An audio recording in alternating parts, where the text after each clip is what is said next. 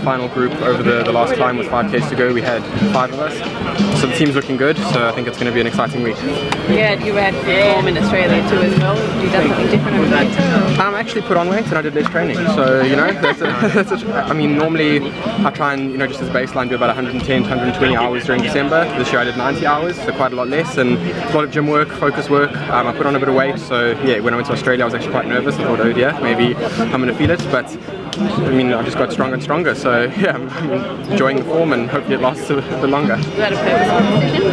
Yeah, it was. You know, I think I've always kind of tried to be good at everything, but not really focus on anything in particular. So, you know, jack of all trades, but master of none.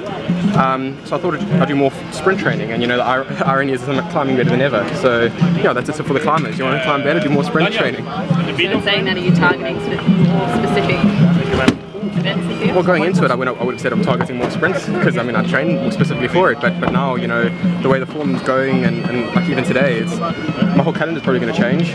So just taking it day by day and enjoying the feeling.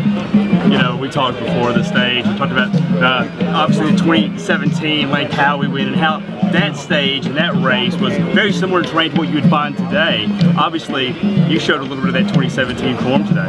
Oh, definitely. I mean, I think just Asia is my place. I'm definitely going to race here more. But yeah, like you say, very similar kind of terrain, very similar field, very similar circuit. So yeah, hopefully maybe that's going to become more my speciality than just the plain sprints. What does it do for you mentally to have a good result like this? Obviously, still 4 more stages to go, and to show that a little bit of that form that you had, reminiscent to better days. It definitely kind of, you know, reassures me that I am, you know, capable. Gives me more confidence, and I think it also gives the team a bit of confidence in me. So they'll back me and or just, you know, raise the morale in general, and especially what our team in general needs. So yeah, definitely positive, and hopefully we can grow from strength to strength and keep the momentum going. You know, you hinted at maybe your calendar changing. Do you have any idea of maybe what that would be?